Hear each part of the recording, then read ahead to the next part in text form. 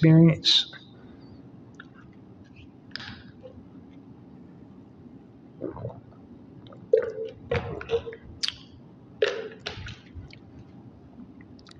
All right, so now that you got the gist of it, moving on to the next section. Um, Promoting Black-owned businesses. And I usually have about 3 to 4. Today I only really got 2. I got 3, but for all intents and purposes, I'm gonna say the third one.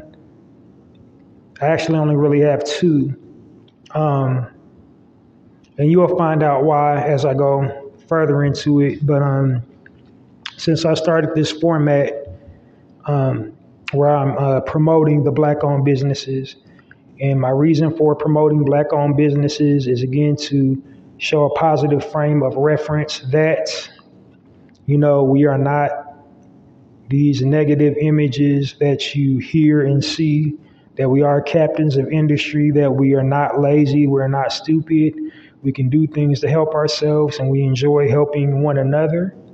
So the Black-owned businesses that I promote are usually people, just regular people, that don't have a lot of, college education, or maybe they do got some college education, but they wanted to do something in life that was beyond their expertise or beyond what they went to school for. But, they took a leap of faith and decided to follow their heart and, open a business. And not only open the business, allowed the business to be able to do for the community that it was rooted in.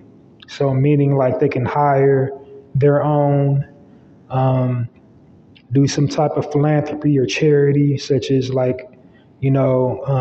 donating to a food bank, or feeding the homeless, or back to school drives, or just teaching financial literacy, and doing things to basically impact and empower the community, not just being a drain on the resources in the community, not just want somebody to support your business just because you're Black, like, oh, bruh, I got my own business, come support, this is why this don't work, because Black people don't support each other, and da-da-da-da-da. But it's like, what are you doing for the community? You want the community to get behind you. What are you prepared to do for the community? So those are the type of Black-owned businesses that I choose to spotlight. That's a perfect segue for another segment I got coming up pretty soon during the podcast, but I'm not there yet. So yeah, that's what I'm about to do, is just spotlight these Black-owned businesses with check those boxes in my criteria. And the last caveat to that section is a theme. It also the Black-owned businesses also align up with a monthly theme that I do every month since I started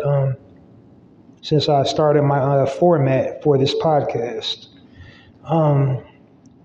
This month's theme is just spring, the season of spring. So all the Black-owned businesses that I've been promoting, kind of, in my mind, this is like the first thing, that hints at the season of spring.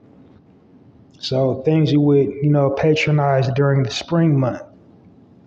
So that's my logic behind my businesses that I've been promoting all throughout, the months of spring, which started which started in my mind like in March. For being in America, that's what we think of the month that we associate spring with. So anyway, so my spring theme for this week is People are getting out, they're going outside, doing a whole lot of outside activity. And kind of the first thing that popped into my mind was horseback riding, equestrian. So these next black-owned businesses kind of, or do not kind of, they are, black horse ranches.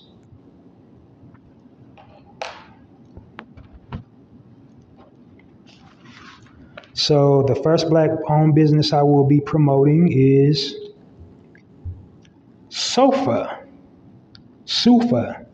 which is an acronym for Stretch Out on Faith. And their website is SUFAranch.com. And the founder's name is Daryl Fletcher. They're located in Palomino, Georgia at 7360 Old Rico Road, and the zip code is 30268. Telephone number is 877-866-9818, and I'm assuming you probably got to dial a 1 first because it doesn't seem toll free. He started it launched the business in August 18th. So it's actually a horse ranch / nonprofit. So meaning like they actually, teach, have rider lessons. They also rent the facility. You got also rent the facility for functions and gatherings. His background with, equestrian, he basically grew up on a farm. He would take trips over the summer growing up to his grandparents' farms, and he developed, the love for animals and riding horses. He's also in his background, he has a religious background. He subscribes to the Christian faith. He's a devout Christian, and he used to be a youth pastor.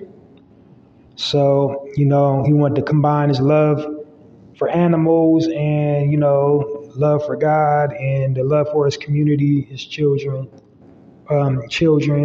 So that's basically what he does. Is he teaches like I guess it's something like New Age equestrian therapy. That's for the nonprofit. This is like therapy through riding horses. So they explore your feelings and emotions and all that good stuff. And then you also on his ranch has rider lessons, and then guided tours over the trail. Because that stretch of land that they're on is scenic and historic, and he, does guided tours telling you about the land mass and such. So, which is more than amazing. Definitely checks out all the boxes.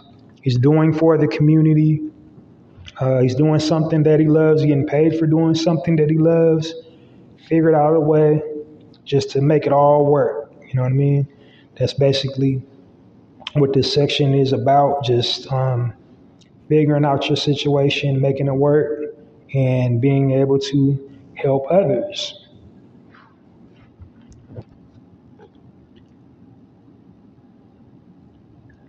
And then I'm going to go a bit on a side tangent.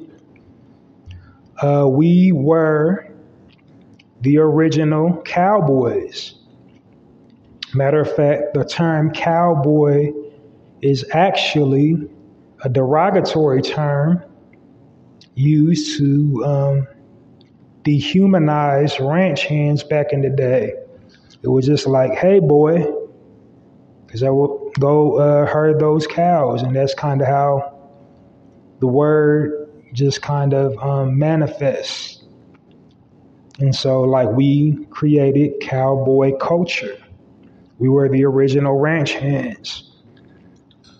Then also, um, if we're going to keep it a buck, if we're going to keep it a million, we created country western, the genre of country western music. I mean, we created all music, but we created country western music too.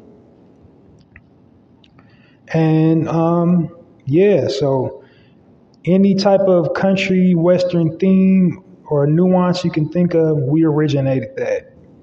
That was all black people. Like we even superseded the Spanish gaucho.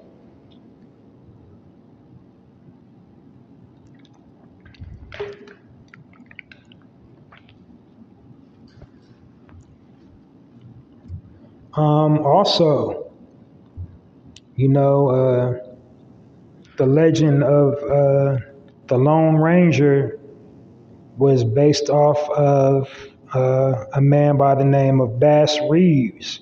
Bass Reeves was like the first U.S. Marshal. It's true. So, I didn't mean to go on a super duper long tangent, but I just wanted to establish the fact of, we are the original indigenous people, and you don't have to feel weird about liking riding horses. You don't have to feel like that's corny or that's for white people when in reality, we started it.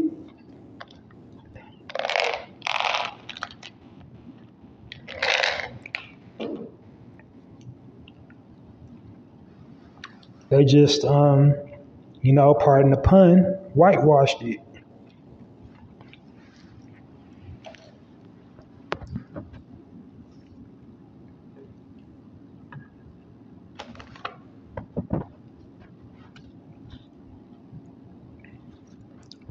Now, on to the next black-owned business. And there are thousands, literally thousands of black-owned ranches and black-owned equestrian businesses, but these is like, I don't try to spend hours upon hours researching the types of black-owned businesses that I share for this podcast, but I just find out ones that stand out in my mind and try to find a way to make it work and fit it to my narrative for this podcast. The next one is Urban Cowgirl Ranch, and the website is urbancowgirl.com. So it's originally mulattomeadows.com, but I don't know, for some odd reason they did a site change, and then it directs you to, when you go to Mulatto Meadows, it directs you to urbancowgirls.com. So that's again another, like, it's another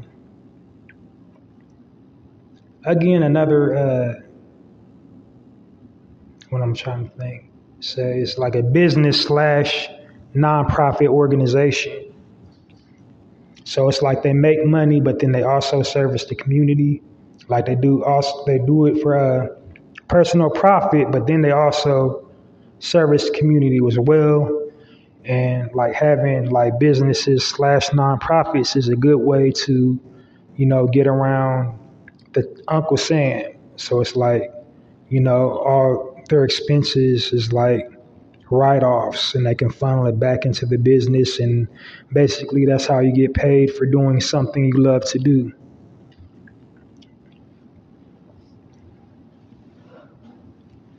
And the person's name, the main person, she has an actual team, but the person that organized this organization is Bree Noble.